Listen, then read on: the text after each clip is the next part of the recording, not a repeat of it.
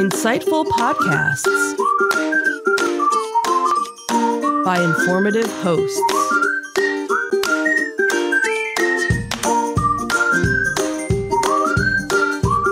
Insights into Things, a podcast network.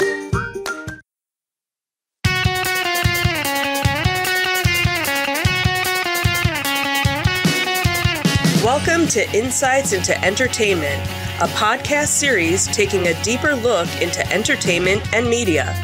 Your hosts, Joseph and Michelle Whalen, a husband and wife team of pop culture fanatics, are exploring all things from music and movies to television and fandom.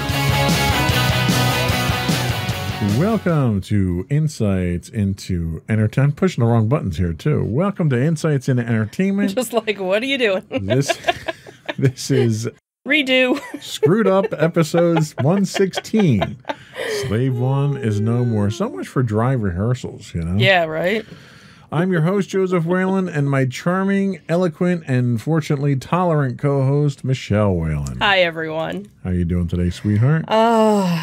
Is the week over yet? See, what happened was we didn't have any bloopers on Insights into Teens, so I had to come up with something for the blooper there reel you this go. week. Is that what it was? That's what it is. Okay, sure. Hot enough for you? Not right now. I'm actually kind of cold. It actually got much better, but it was 95 it hit yesterday. Something like that with a heat index of 105. 105. Yeah, it was pretty brutal. Yeah, pretty brutal. Whole heat dome.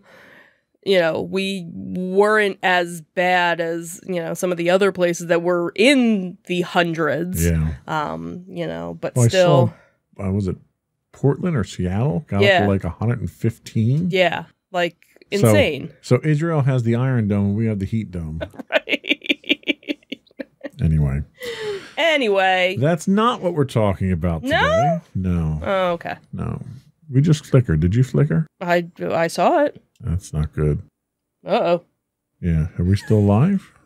Is this thing on? Yeah, we are. We're still live. Okay, it flickered. It just flickered there. So. Well, we're going through some thunderstorms right now. So so who knows? We might... Don't know what's going on. We might have to go through this really quick. We might be back in a few minutes. You never know. So in our Disney Detective today, you can now explore hidden rooms from the Pirates of the Caribbean in a popular new game update. Plus, Scarlett Johansson and Disney team up on Tower of Terror. Then in our Tales from the Edge of the Galaxy, Disney asks for a rename of Slave One, and Star Wars: The Clone Wars lands 3 Daytime Emmy nominations. Good for them. Mm-hmm. Then in our entertainment news, who claims not to be the one who makes Britney's life miserable? And the Black Panther sequel has officially begun filming. And then, of course, we'll finish up with our insightful picks of the week, and we have a growing list of afterthoughts to touch on briefly at the end of the show, so stick around for that. Mm-hmm. Before we get into that and everything else we have to talk about, we've got a busy show today. I would invite our listeners and our viewers to subscribe to the podcast. You can get audio versions of this podcast listed as Insights into Entertainment. You can get video versions of all the network's podcasts listed as Insights into Things. Pretty much anywhere you can get a podcast, Google, Apple, Spotify, and so forth. I would also invite everyone to email us, contact us, give us your feedback. You can email us at comments@insightsintothings.com. We are on Twitter at insights_things. On Facebook, you can catch us at facebook.com/insightsintothingspodcast. On Instagram, we're at instagram.com/insightsintothings, and links to all these and much more is available on our website at www.insightsintothings.com. Shall we start? Sure. All right.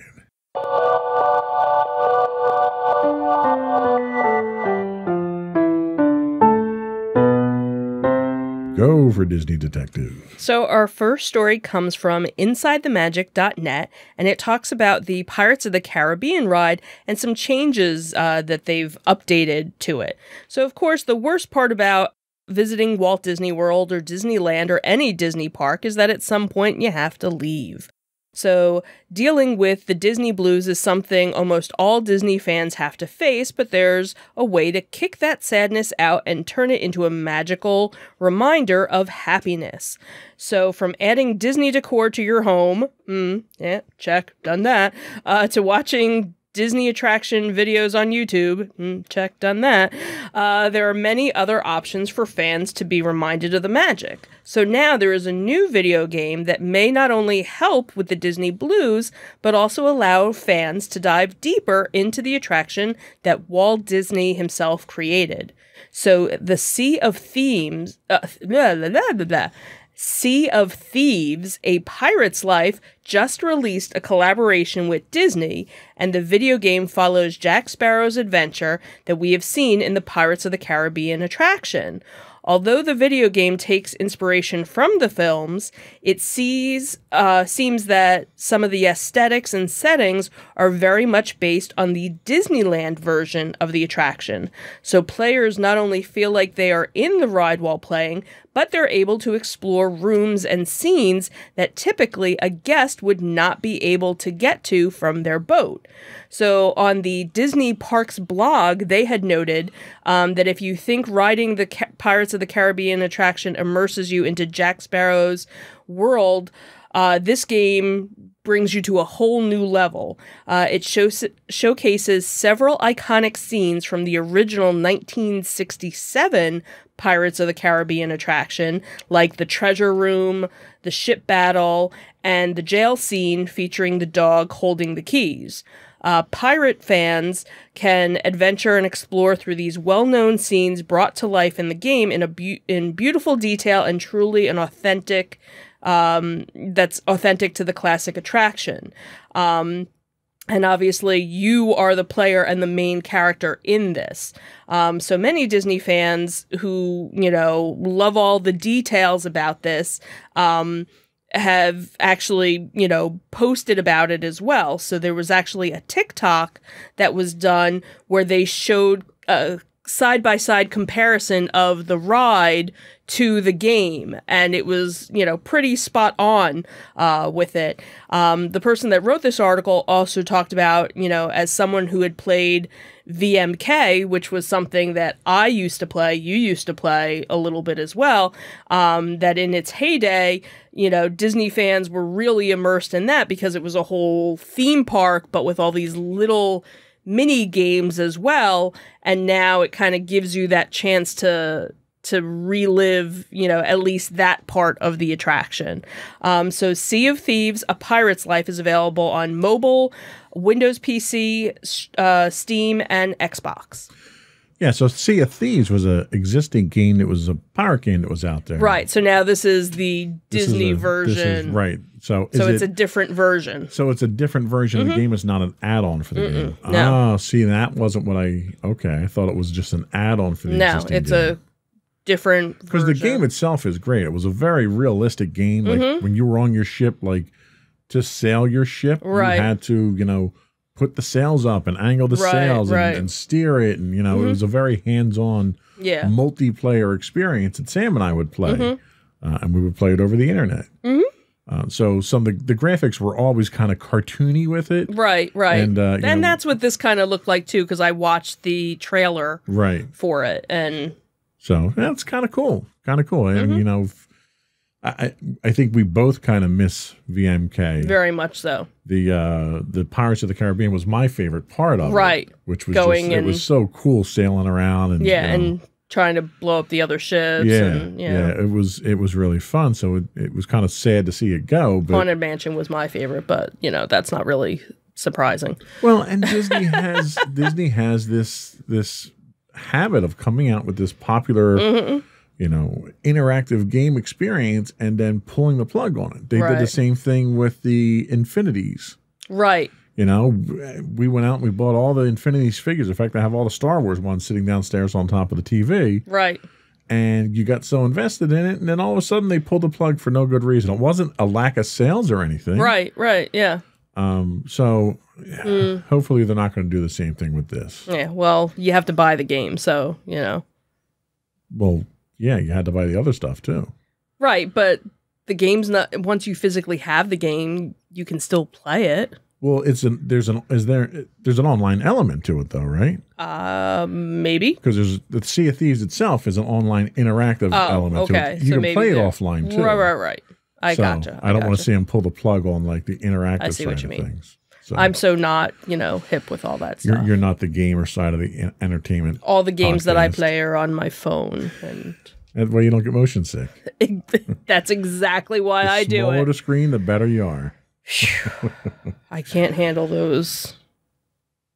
So tell us about Scarlett Johansson's next project. Now it seems that Scarlett Johansson and Disney are teaming up to redo or come out with a new version of a Tower of Terror ride, or movie based on the ride. So Scarlett Johansson, obviously she is well known in the Disney Marvel universe as Black Widow, who actually has a movie coming out within the next 2 weeks, I believe. It seems that she is attached to produce the Tower of Terror, the Tower of Terror movie, which the report came from The Hollywood Reporter. So it seems Toy Story 4 director Josh Cooley is penning the script for the project, which is based on the classic Disney theme park ride. So plot details are being kept under wraps, and it's unclear if the Oscar nominee would even act in the project. So Johansson is producing with her These Pictures banner with Jonathan Leah. So the Tower of Terror first opened in 1994 at Disney's Hollywood Studios, and then other Tower of Terror rides opened in Disney's California Adventure and France's Walt Disney Studio Park, and then also at Tokyo Seas. So the ride is known for its ending with a terrifying drop.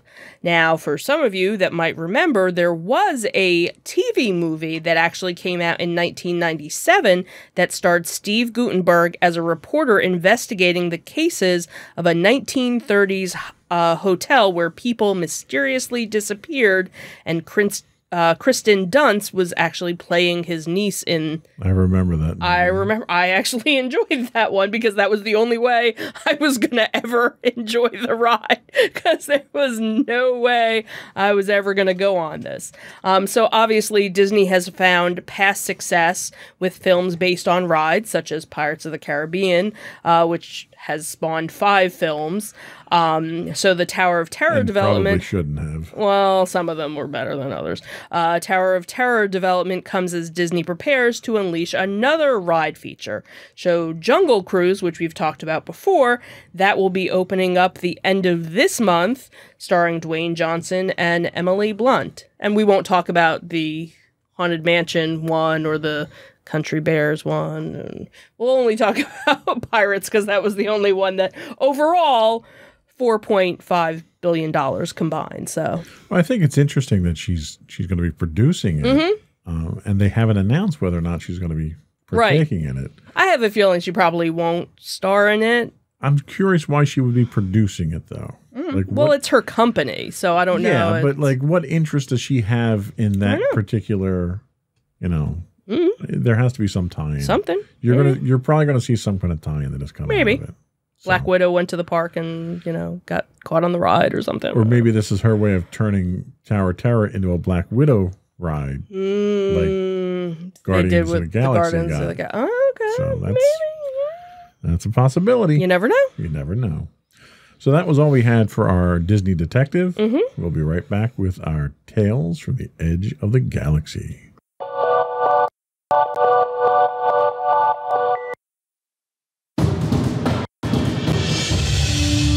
For over 7 years, the Second Sith Empire has been the premier community guild in the online game Star Wars: The Old Republic. With hundreds of friendly and helpful active members, a weekly schedule of nightly events, annual guild meet and greets, and an active community both on the web and on Discord. The Second Sith Empire is more than your typical gaming group. We're family. Join us on the Starforge server for nightly events such as operations, flashpoints, world boss hunts, Star Wars trivia, guild lottery, and much more. Visit us on the web today at www.thesecondsithempire.com.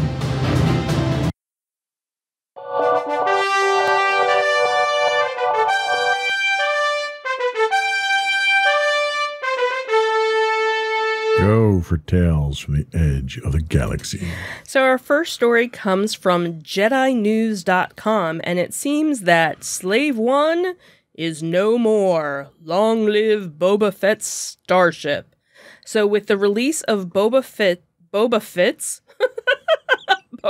He's having a fit over it. He's so mad. Iconic ship in the latest Lego incarnation, you will notice that the name Slave One has been dropped in favor of Boba Fett's starship, as directed by Disney, it seems. So during Lego Fan Media Days last month, the Lego Star Wars team of Jens Harvode, Fredrickson, and Michael Lee Stockwell were asked about the name change as they showed off the set for the first time, and this is what they said. So, hey, this is the next one. It's The Mandalorian. It's Boba Fett's starship. Yeah, well, I built another, but we're not calling it Slave One anymore. This is Boba Fett's starship. Well, why'd we drop the name? Well, everybody is. It's probably not something which has been announced publicly, but it's just something that Disney doesn't want us to use anymore. That was basically... that was the confirmation we got. That was the confirmation. So it seems that it is a new 478-piece Lego set, which is just called Star Wars Boba Fett's Starship. It'll be available on August 1st.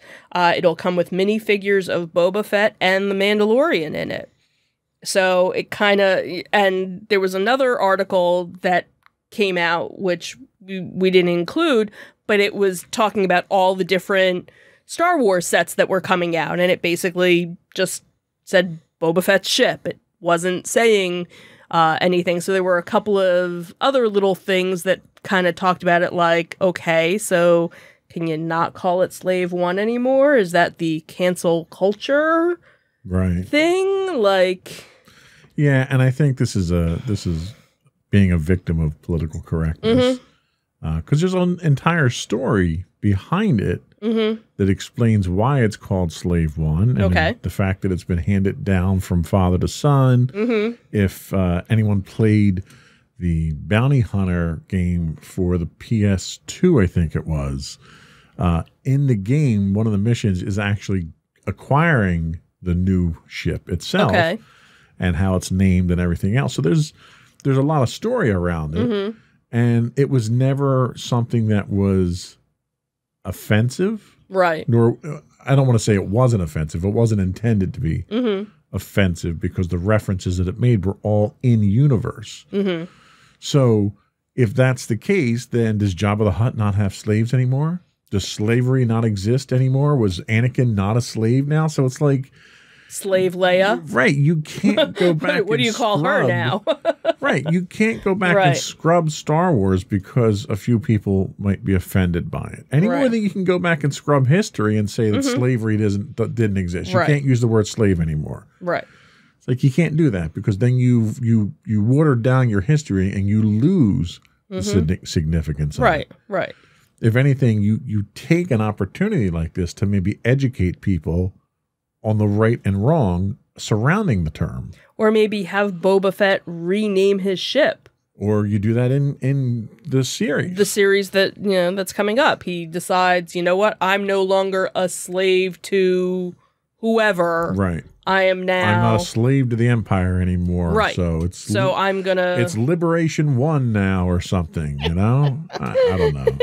Baby Yoda 1. But, my point is that there's a way to do it right, and then there's a way to make an obvious choice but not address the elephant in the room. Right. And that's the course Disney's going here, and that's the wrong way to do it. Because there's an educational opportunity here that they could take advantage of. Anyway, just my 2 cents. Okay. Not going to rant on that one. Okay. I'll rant on the next one. No, I'm just kidding. I was going to say the next one wasn't a bad one. Tell us about the next one. So our next story comes from StarWarsNewsNet.com, and it seems that the National Academy of Television Arts and Sciences announced the nominees for the 48th Annual Daytime Emmy Awards Children's and Animation and Lifestyle categories. Whew, say that 5 times fast, which will be celebrated in 2 live-streamed events on July 17th and 18th.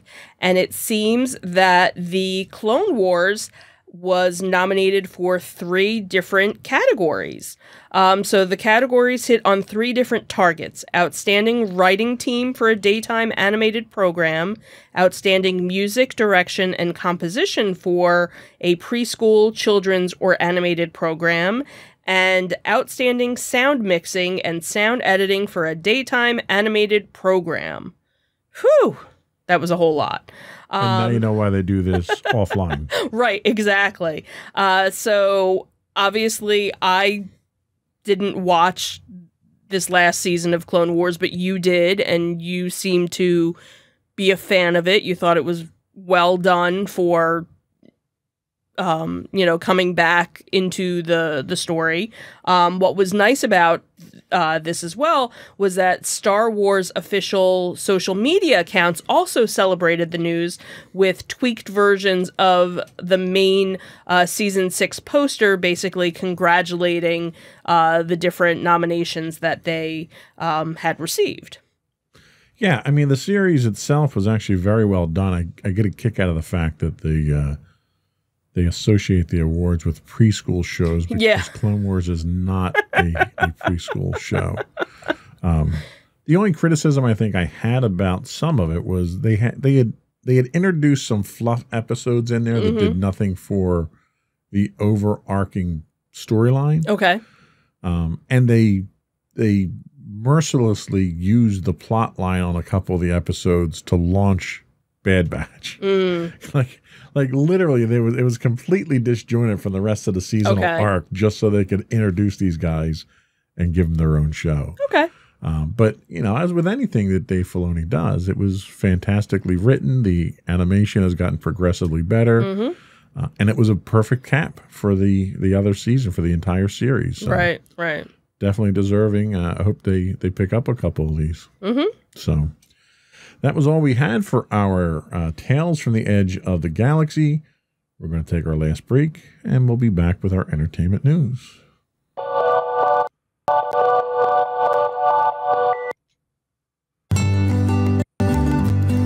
Insights into Teens, a podcast series exploring the issues and challenges of today's youth.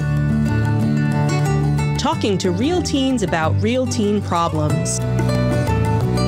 Explore issues from braces to puberty, social anxiety to financial responsibility.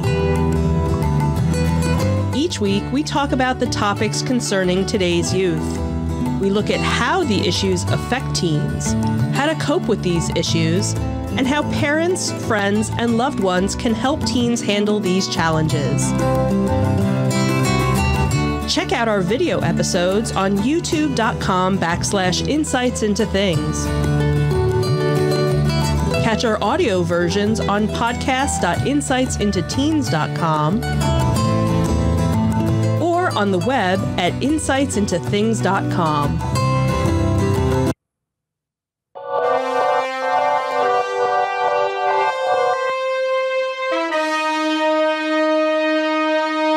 Go for entertainment news. Sir, our first story actually comes from TMZ. I'm so surprised at you. Sometimes you can go with the rag. It's okay.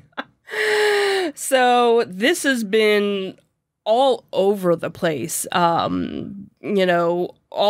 of the different news outlets have been talking about poor Britney Spears and the conservatorship and everything and the legal battle that's basically going on between her family, her dad really, who's the primary of this conservatorship, and do they even need it anymore, and various different Celebrities are coming out. It actually, I think, started, last month, the month before, where it was the hashtag Free Britney, when I guess news of the conservatorship was kind of coming to light, and there were all these court cases, where she's basically trying to get the court to overturn everything.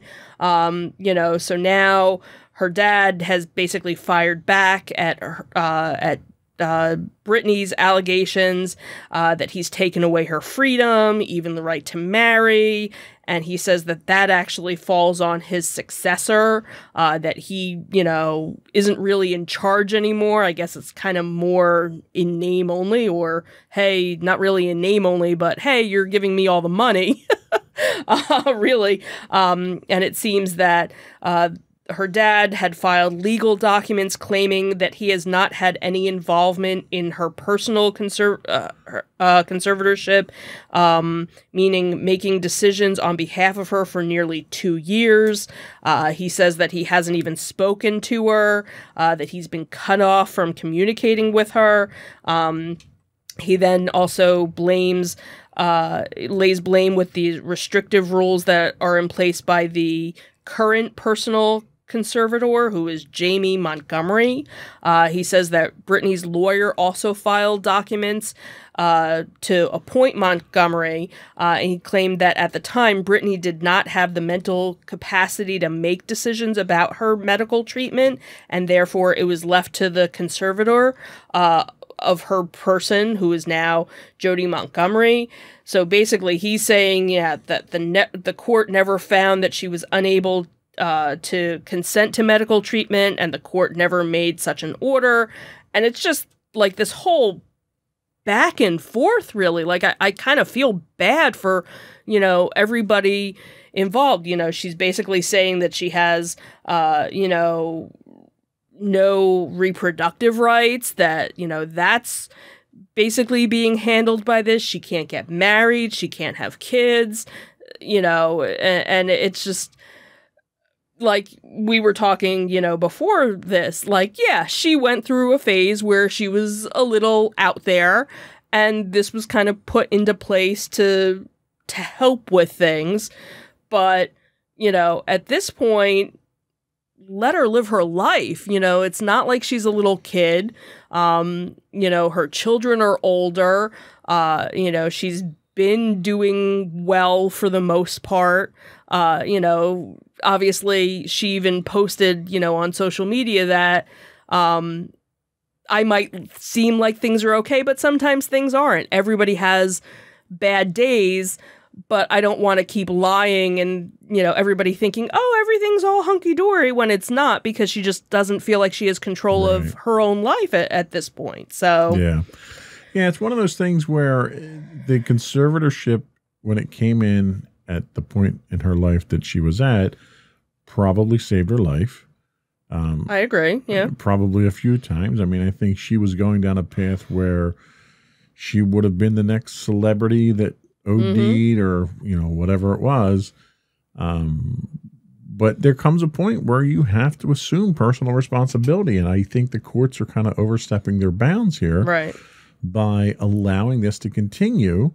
And in the process, you've got her father, for instance, is drawing a $100,000 salary off of his daughter to handle what he's handling for her. Right. At that point in time, does he really have her best interest or his best interest at heart? Yeah. The courts need to kind of step in here and be the mature adult here. They need to be the ones that go in and say, look, this is her life at this point in time. You've dug her out of this pit. Right. She has to be able to live her own life. Yeah. And she needs to be able to surround herself with people that are out for her best interest. Yeah. And I think clearly right now that's questionable. So it's unfortunate.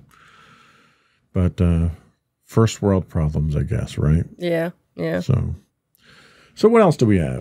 So our last story came from MSNBC or MSN.com, and it seems that the Black Panther sequel has now officially begun filming. So fans have been waiting for a follow-up to Black Panther ever since the film came out in 2018. Obviously, anticipation turned to heartbreak when last summer Chadwick Boseman had passed away after battling cancer. His loss obviously sent shockwaves to fans, fellow actors, and the entertainment industry as a whole. So on top of that, it was, what were they going to do with the film? There was so much speculation going back and forth. Would they recast the role? Would they digitally replicate him? Where were they going to go with the storyline? So obviously not a whole lot has been released about it yet. So what we do know is that the role has not been recast. There won't be any digital replication. They basically had said that Disney confirmed that they would be honoring his legacy and portrayal of T'Challa, and that they will explore the world of Wakanda and the rich characters introduced in the first film. So not too much of a teaser yet as to what they're doing, but at least we know he won't be replaced in it. Yeah, and there's a certain amount of comfort I think we can take in the fact that that role was his role. No one's going to come in and take it over. Right. They're not going to cheapen it by doing CGI. Right.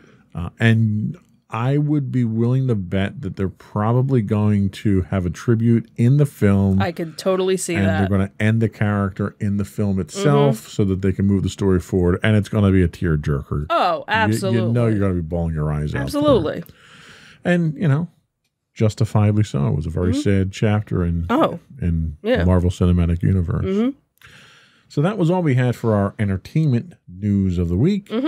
We'll be right back with our insightful picks of the week.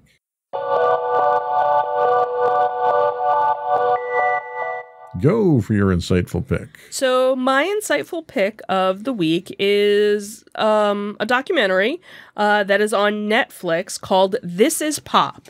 So you get to uncover the real stories behind your favorite pop songs as this docu-series charts the impact of the festival scene, auto-tune, boy bands, and more. This was a really interesting variety of a show. It wasn't really, one genre. It was basically all pop and what made pop music. And each episode is done a little differently, so it's not like the same formula. So it's a little bit different format. It's a different host that they have that narrates it and does it. But again, it's a wide variety. So if it's something where, hey, I'm not really interested in watching the country episode, you can pass on the country episode and you're not going to miss anything. So each episode is kind of a standalone in it. So the first one was the Boys to Men Effect, and it talks about how the Philly sound meets classic Motown in the crossover that became Boys to Men, and then the string of inspired boy bands that kind of came in after that. And it was interesting because I remember when Boys to Men came out and all the other bands that came out after, but never realized how it all kind of fit together. And then how kind of Boys to Men got lost in the shuffle when all these other groups kind of came to light, never really had the same success, but kind of pushed Boys to Men, out of the way. And now all of those groups are all having success again, as they come together all in like the same concert. They're doing these concerts all together. Then, one of the other episodes was talking about auto-tune and how, auto-tune was trying to enhance the music industry and how it kind of actually helped destroy some of the music industry with some groups that I didn't even, know of, because it was more of like the rappers and things like that. But it was interesting, again, to hear these backstories. The one really interesting episode was the Stockholm Syndrome, and it talked about how Sweden had become music's stealth superpower. And basically, not only was it with ABBA, but Ace of Base and music and songwriter Max Martin, who you might not know the name, but you definitely, anybody that listens to any music from the 80s, 90s, or even now has heard a song that he's, written or produced. And then, of course, they had the country episode, which country's not my cup of tea, but it was still an interesting, episode to watch. They also went across the pond and did an episode about Britpop and how, there was this rivalry with these two bands that, I just kind of knew the songs. I didn't know all this backstory because all of it was happening over in Britain. Then they talk about all the different festivals, so like Woodstock was kind of like the first big one that happened, and then how all these, Lollapalooza and all these other festivals kind of changed, the music scene as well. Then they kind of went a little heavy hitting with what a song can do, talking about the songs that help with protests and different things like that, and even modern day things that just happened in the last couple of years, and the power of certain songs. And then the final episode, which was kind of interesting, was the Brill Building, which this famous building in New York that was kind of like the powerhouse of all the songs from, the late 50s, 60s, and 70s, where it was just basically almost like a warehouse of writers coming out with all these, pop songs, and kind of, the history behind that and where it came from. So really a very cool, if you're into music at all, and again, any genre, just fascinating. And they have, interviews with performers and writers and, people from behind the scenes that, never get in front of the camera to hear, their story of how they came to be. So really, really interesting. Cool pick. Thank you.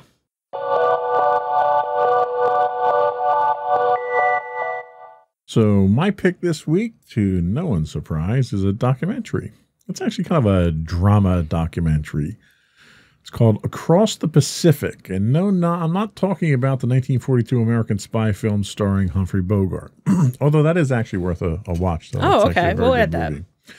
So this Across the Pacific is a series about the great aviation milestones in 1935 about crossing the Pacific Ocean by the Pan Am flying boat, the China Clipper. The documentary series recounts the development of this technological innovation led by Pan Am's chief executive Juan Trippe, pilot Charles Lindbergh, airplane engineer Igor Sikorsky, and radio engineer Hugo I'm blanking on the name here. Luderitz. Not ludicrous, Luderitz. That was part of the pop music one. Well, yeah, that's what I keep seeing whenever I see that name.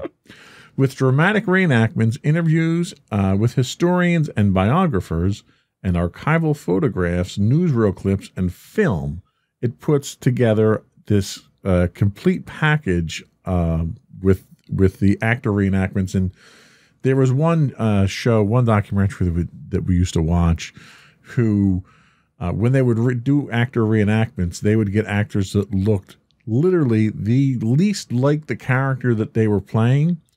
And they do the same thing in this one. So the character that plays Lindbergh, for instance, looks nothing like Lindbergh. So that is like your biggest thing when it comes to these shows, is like, get somebody that looks like him at least. Yeah, like, with CGI and everything, they can probably do better. Mm-hmm. So this 3-episode miniseries tells a remarkably detailed story of one of the more glamorous moments in aviation history. Episode 1, titled Airborne, introduces the film's 4 main characters. You have, as I said, airline executive Juan Trippe, Charles Lindbergh, Igor Sikorsky, and Hugo Ludacris. I'm just going to go with that at this point. Sure, why not? As they separately struggle to find a place in post-World War I aviation. Their struggles illuminate the challenges all aviation pioneers face in these early days: uncertainty. After repeated setbacks, the 4 men join forces, and capitalizing on the Air Mail Act and the aviation mania triggered by Lindbergh's 1927 transatlantic flight, set out to build an airline to South America. That airline turns out to be Pan Am. Episode 2, The Latin Laboratory. As they push southward, Tripp, Sikorsky, Lindbergh, and Ludacris build larger flying boats, harness radio to navigate safely across greater distances, and with the help from the U.S. government, outwit all competing airlines to dominate service in Latin America and launch the global air tourism industry. But all of this is merely preparation for their ultimate goal, flying the oceans. Tripp spends 6 years carefully laying plans for an Atlantic crossing, only to have his hopes dashed when Britain refuses to let Pan Am's planes land because their own planes can't make the ocean crossing. With $2 million in new planes on order, Tripp is stymied with no ocean to cross. And then finally in episode 3, another ocean. With his path across the Atlantic blocked, Juan Tripp surprises even his own staff by turning to the Pacific. Now you have to understand that traveling across the Atlantic and the Pacific are two very different things because of the distances involved. So defying the skeptics, Pan Am builds an airway to Asia, allowing its airplanes to hopscotch across the world's widest ocean by landing at 5 stepping stone islands: Midway, Hawaii, Wake Island, Guam, and the Philippines, all of which become key points of contention during World War II. So Hugo Luderitz's radio direction finders point the way. Igor Sikorsky's latest flying boat, the S-42, pioneers the route before eventually giving way to the Martin M130, known as the China Clipper. Within 2 years, Pan Am is offering regular passenger service to Hong Kong, connecting America and the Asian mainland. Air service from New York to London begins in 1939, completing a chain of airways encircling the globe. And what's interesting is looking at where air travel is today and seeing the consolidation that we've recently started going through with our airlines. You know, Pan Am doesn't exist anymore. AirTran doesn't exist. And so are all these airlines that started out can all trace their roots back to this. You watch Indiana Jones. Indiana Jones flies on the Clippers. Right. So you see that in the films. It's so iconic. There's so much history about it, and there's so much technology that was pioneered for this. And they depict it so well, how they advanced technology so quickly to accomplish really what seemed impossible. I mean, you went from a short period of time where you've got Lindbergh, who can barely limp a one-man plane across the ocean, to now you've got an entire industry of air travel flying around the world. It's a very interesting show to watch. It's only 3 episodes. It's available on Amazon Prime, and that's Across the Pacific. We'll be right back.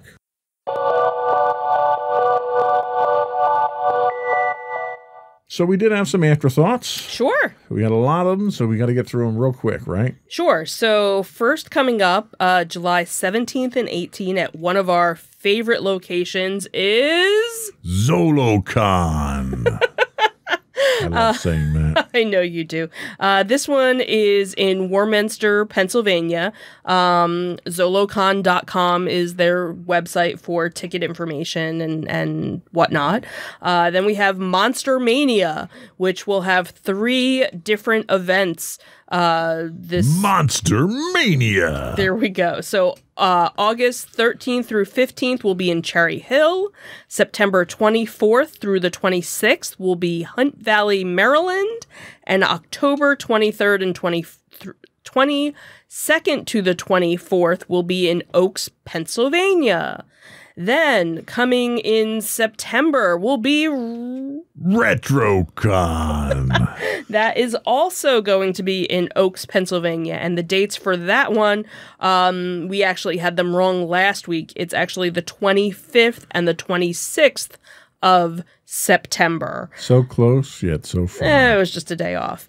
Then in November is Wizard World.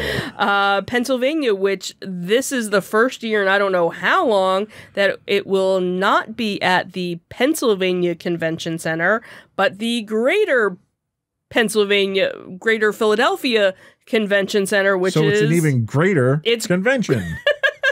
In Oaks, Pennsylvania. So set that in your GPS and just don't delete it because you're going to be going there a whole lot if you're from the area, obviously. And then our final convention of the year, as of right now, will be in December and is... Ocean City Comic Con. And that's going to be December 11th in the Roland E. Powell Convention Center in Ocean City, Maryland. That's it, right? Because I think my voice is going. Yeah, I think that's it. I don't think I can do it anymore. Yeah, I don't think you can either. So yeah, it's nice to see that the conventions are starting back up again, that they're kind of spaced out. You know, normally convention season is usually just brief, the summer. Brief. Usually, well, ZoloCon was usually always in February. Yeah, because there was usually always snow on the ground whenever we would go. And then you kind of have a dry spell of a couple of months. And then, you know, Wizards used to be in June. Right. You know, and then you had a couple and then it would kind of die off. So it's kind of nice that it's kind of spread out a little bit, gives you something to look forward to. Yeah, I like this because we always had like convention season. Mm-hmm. And like after convention season, there was nothing. Right, right. Which it's good and it's bad because it's good because the summer was very expensive. Right. And now I can spread that cost out over the course of, 10 months. Right, exactly. Which makes it more affordable. I can finance convention season now. Finance convention season. That works out well. Yeah, so we'll, obviously we'll keep an eye out for some of the other ones to see, because some of the dates Where was the other one you were talking about? What other one? The toy show.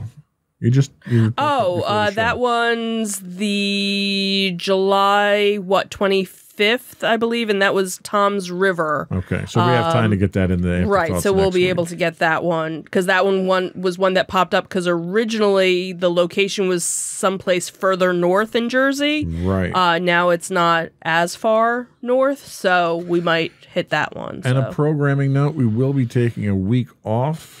When are we taking off? Not next week, the week after? Week of the 14th, 15th. I believe so. So 14th, 15th, we won't be doing a podcast that week. We're slowing down that week and taking some time to ourselves and relaxing a bit. Right. So that's our summer break there. Mm-hmm. And hopefully I'll get to redo some of the things in the studio. But okay.